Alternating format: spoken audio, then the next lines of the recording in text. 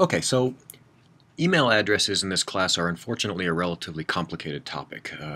The the basic way to change your email here at UNR is through the My Nevada system, which is where you go to sign up for all of your classes, and at the end of the semester you'll see your grades and you can request transcripts there and things like that. But although the idea was where you make your email address change inside My Nevada, it's supposed to automatically trickle through to WebCampus. We're finding that sometimes this doesn't happen. So what I'm going to show you here quickly is how to go into WebCampus directly and change your email address from within WebCampus. Now, just to be clear, this won't change your email address inside the My Nevada system, but it will at least get your WebCampus email address straightened out. So from the main login page for WebCampus, you just go ahead and simply log in, and that brings you to your dashboard.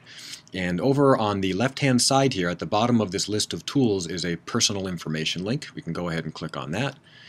It brings up some other options, and where you might imagine you want to go to Edit Personal Information.